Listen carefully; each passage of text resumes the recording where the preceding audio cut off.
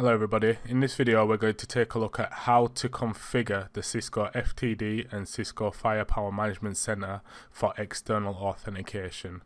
We're going to do this using Cisco Identity Services Engine, and back end we will be using Active Directory.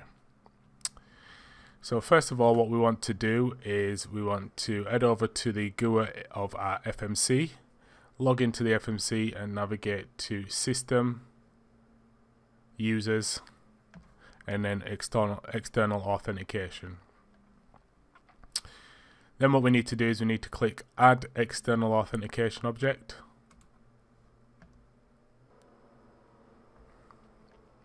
And then we need to select our authentication method. So we can either use LDAP or Radius. For this demonstration we're going to use Radius. So we'll give this a name of ISE external, and then our IP address of our ISE node will be 192.168.100.2. We'll leave the port as 1812, and we also have the option to configure a backup server. In this particular demonstration we will not be doing that. For the Radius secret, we'll give it a key.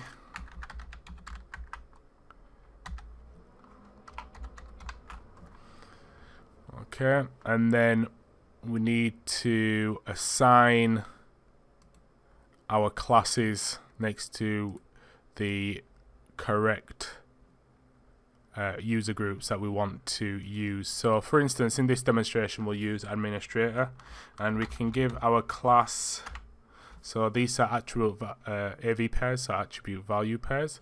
So in this demonstration we can give our class any name we want as long as it matches up with ISE, and we'll take a look at that in a moment. So we'll call our class admins, and we'll leave the rest as is.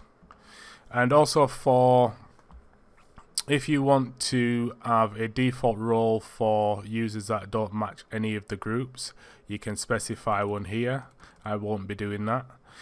For shell access to the devices via CLI, we do need to add in the users that will be accessing the CLI. So in my case, we'll just go ahead and type in FMC admin, and we'll come back to that after. The last step, we can actually test our authentication to the server. So let's just do that. If I just type in a username and password and then I press test, we should get a result back. So that particular instance failed, so test failed here. So we can actually see why it failed. And we can just see there that we've got an authentication failure. So if we head over to our ISE appliance,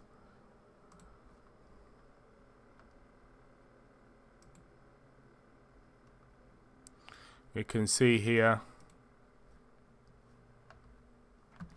that this user has particularly failed because of the authorization profile. So we'll take a look at that after, which is fine.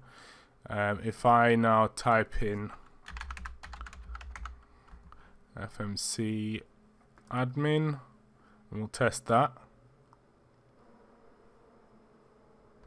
We can see now that the test has been successful. So if you've already got your ISE policies configured, do just make sure that you check the Radius login if you do get a failure, because it doesn't necessarily mean that you haven't been able to access the server or authenticate to the server.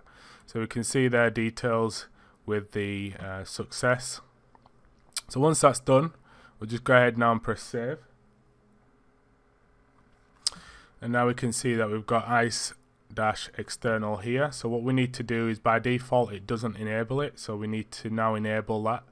So we'll go ahead and enable that. And as I mentioned in regards to shell access or shell authentication via the CLI, we also want to enable that. So we'll enable that as well. And then once we've done that, we'll just press save and apply.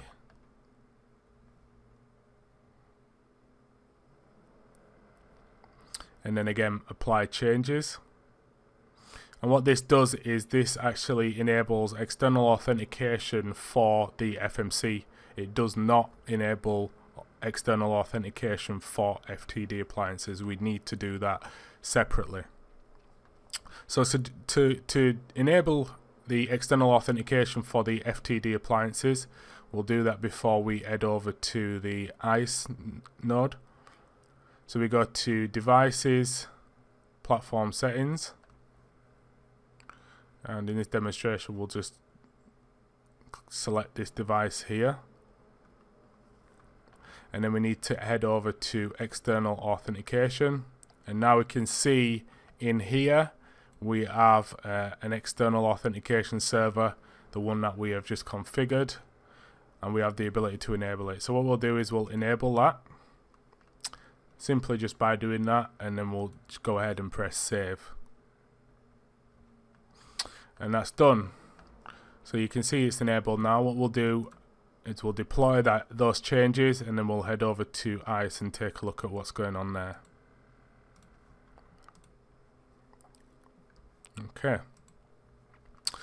Okay, so if we look at our ISE machine, we just need to make sure that the FMC and the FTD devices are added under our network devices, and they have the correct radius keys. So in my example, I've got the two devices, so the FMC and the FTD, both added, and the radius server configurations are configured. So we'll take a quick look at the FMC.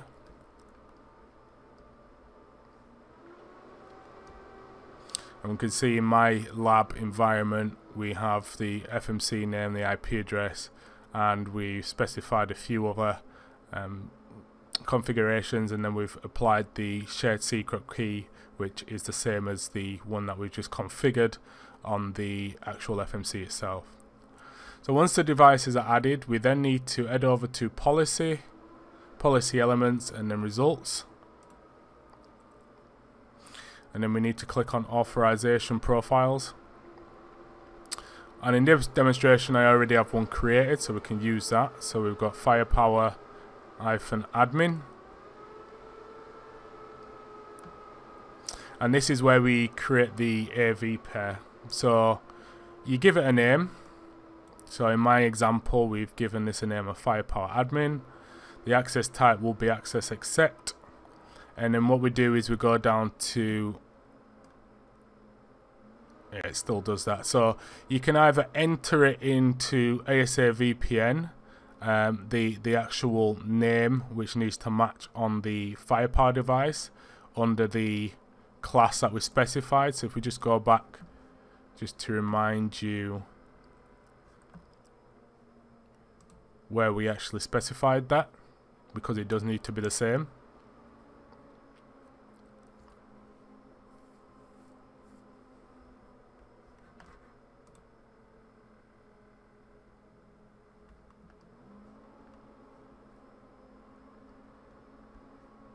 So we just edit our server on the FMC.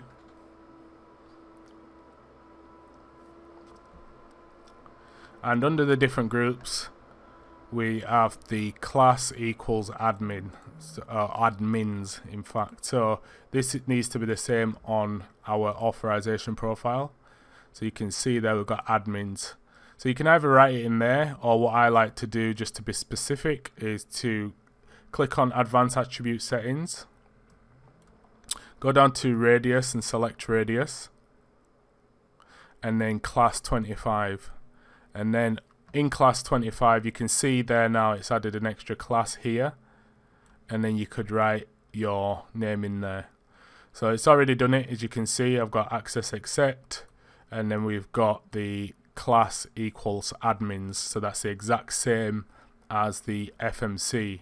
So essentially what happens is when ISE returns that attribute to the FMC and it matches it up here, then the user that is within the Active Directory relevant group and assign the authorization profile will be given administrator privileges or will be placed in the administrator group.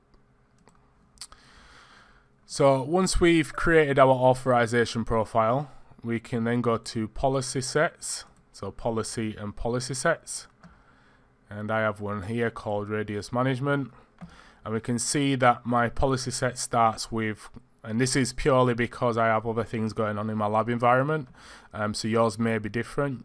My policy set starts with not equal to any VPN device. Yours could be, if you're creating a policy set for this, your policy set could start with the actual device itself, so you could specify the device group or the network device group. So that's created, and then we've got our authentication, which is default, and this is actually referring to where it's going to look at pulling those credentials. So this is going to point to my Active Directory server,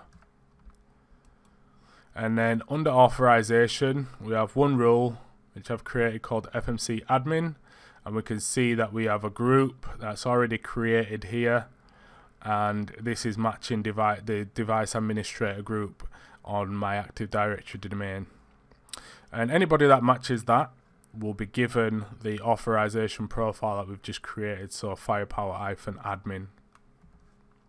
So that's all good from that perspective. So we'll just go across to the live logs. We'll change the filter to the last 5 minutes, so we have nothing there. We'll just quickly just make sure that the policy has been deployed on the FMC, which it has. And now what we'll do is we will log out of this FMC, and then we'll log back in with the Active Directory user. In my case, it's going to be FMC admin,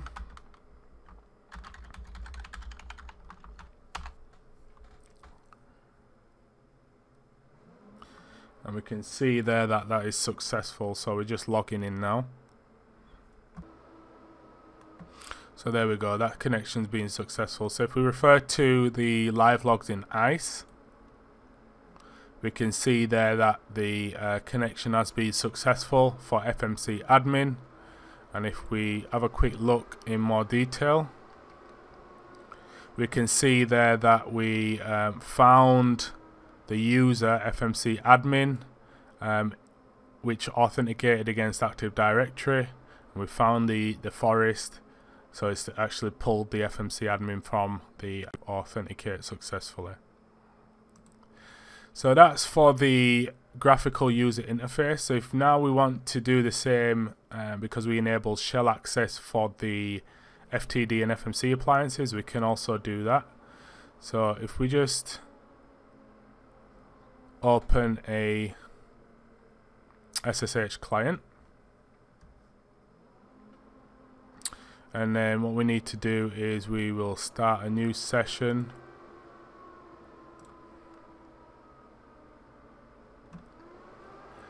And it'll be SSH, and our host is going to be fmcv002.ccie securitylab.co.uk, or IP address, whichever works for you if you're following along. Go ahead and press OK with that. We can see now that we've got the login prompt. So if I now enter FMC admin,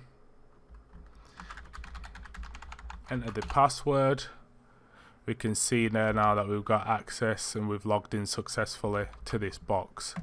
So again, if we go across to the live logs, we can see here we have matched the policy that we created, and we have authenticated successfully via the CLI. And last but not least, we'll also do the same with the FTD appliance. So if we just do new session, SSH, and we'll just log in as well, and again we'll use FMC admin, and we can see there as well that we have logged in successfully to the Firepower Threat Defense device, and that's the Firepower Management Center. So again, if we just refresh the live logs quickly, we can also see there that we managed to log in to the FTD appliance as well. So we've got the FTD and then we've got the FMC as well. So that video is simply how you can configure external authentication using Radius, Cisco ISE and Active Directory on the Firepower Management Center and Firepower Threat Defense. If you've got any questions, feel free to comment in the comment section below. Please like, subscribe. Thank you for watching.